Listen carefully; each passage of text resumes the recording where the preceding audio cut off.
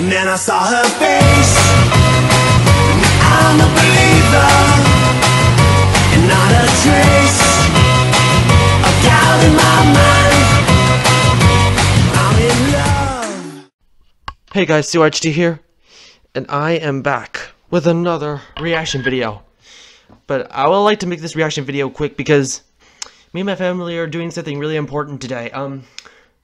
We're going on vacation to Pismo Beach. And yes, this video might be 9 minutes long, so I'm sorry if it's quicker, if it's really quick. And yes, this video is 7 minutes long because I'm going to be reacting to another MLP Fanfic reading by TheLostNarrator called The Cutie Crusaders. And yes, it is a grim dark fanfic. And yes, if you guys remember about what happened in my last reaction video, which is The Silence by TheLostNarrator, I am a real wusscake when it comes to scary stuff, so yeah. Let's get started in 3, 2, 1, go. Oh, let me turn down the volume. Okay, good. Oh god, this is not gonna be good. Once upon a time, in the magical land of Equestria, there was a town on the edge of the forest. The forest was something that all the town's inhabitants knew to avoid, but the town prospered regardless of the forest's dangers. In this town lived hundreds of all types of ponies: unicorn, pegasi, and earth ponies. The earth ponies tended to the land, while the pegasi see to the weather. The unicorns use their magical abilities to perform various tasks around the town, helping every pony they can. On the edge of the town, not far from the Everfree Forest, there was a farm. This farm was huge, consisting of nothing but apple trees as far as the eye could see. That's the barn that she's talking about right now. Living on the farm were 2 siblings, an earth pony brother and sister, and together they tended to the innumerable apple trees each year, providing high-quality apples across the land. A fashionista lived near the center of town. She lived alone, okay, I only see but that black. Didn't bother her. It allowed her to focus on her beautiful dresses. You know, when I looked at the thumbnail, it had to do with, she sold them to the best of nobility, apple bloom. Her name reaching as far as the farm's apples. And they were kind of like possessed or something. Cadet. Her speed was unrivaled by even the best flyers. She spent her time not working on the weather, but practicing and training for her future career. She dashed and zoomed, looped and weaved, and performed very complex maneuvers each day. Once she finished a set of exercises, she was met with silence. She often took a break in one of the trees. The silence allowed her to nap without interruption. Elsewhere in the town, there stood a schoolhouse. In the schoolhouse, there were many little fillies and colts, some with cutie marks, some without. Their destinies without a cutie mark were often difficult. The pressures of finding one's destiny on top of a bully or two made adolescence intolerable at times. Every year, there were 1 or 2 fillies or colts that hadn't found their true talents as fast as the rest of the class had. Their supposed failures and constant bullying drove them to depression. But when the pain became too much, they found 3 little fillies who just wanted to have fun together on their quest to find their cutie marks. The filly or colt instantly befriended them, and together they went on adventures to try and find their cutie marks. This was the picture on the thumbnail. Their depression waned, as each day was filled with joy. The bullies had no effect, as nothing can ruin the happiness of playing with friends each day. And so, the school year would go on. 1 filly or colt remaining a blank flank far longer than thought possible. Normally in other places, this would be of no concern, as the foal would be considered a late bloomer and would find their talent just like the rest of them. But this town was far from normal. Each year, on the very first day of summer vacation, that filly or colt would go out to play with his or her new friends. They would wander town looking for their friends for hours, unable to find them.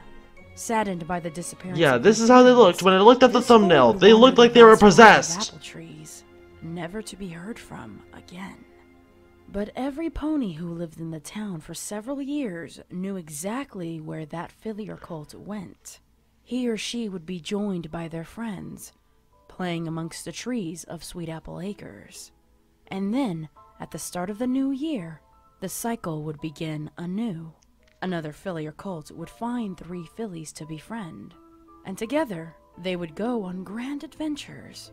And at the end of each year, on the first day of summer, they too would disappear within the farm of trees. And each year, the town would search, hoping the cycle would be broken, but finding everything the same as the previous year. The parents would grieve for their loss, often taking their own lives in the process. Those who lived would try to warn others, but their warnings would fall on deaf ears, assuming to be nothing more than a story to scare fillies or colts into behaving. But by the end of the next year, those that were warned quickly realized the truth of those warnings' first hoof. Again, a search would be had. Again, The look on Sweetabelle's face. the same. But no matter how many It times looked like this she's process being repeated, controlled by no Chrysalis. pony dared to be the first to check the center of the farm. God. Near sunset on the second day, the search parties would converge in the center, most knowing all too Wait. well what awaited them. Well, The filly or colt that had gone missing would be found, curled up on the ground.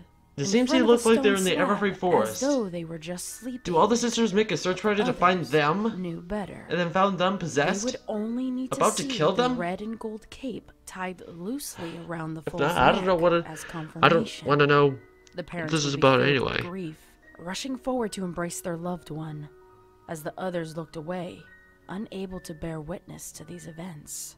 Cries of joy quickly turned to sorrow and rage, their little one unresponsive to their touch, and cold as the stone in their hooves.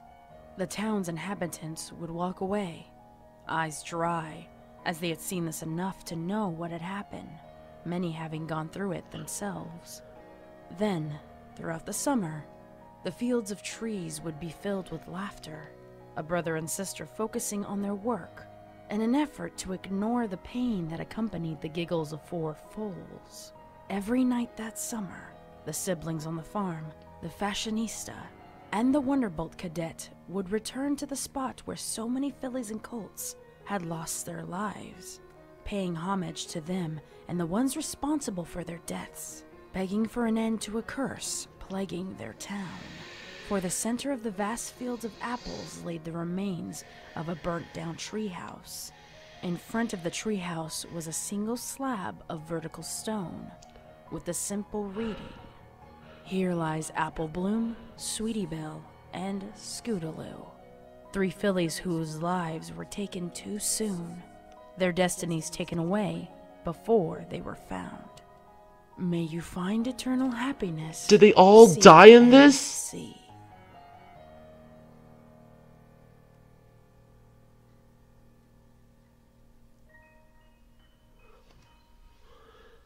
Okay. Very special thanks to Barracks123. She watches I dance. The trees are screaming. You know that I gotta say that fanfic wasn't even all that scary. I mean, it wasn't like the others that I reacted to the other day, which is the Endless and the Silence one. You know, these are kind of like the creepypasta readings, you know, like the Mr. Mix and the ones about Disney and the one about Barney. Yeah, of course, there are creepypasta readers who read like those type of stories, you know, like the Creepy Rob, Creepy McPasta, and I think Lost Narrator. I think she did a couple of creepypasta readings, but not really a lot of them.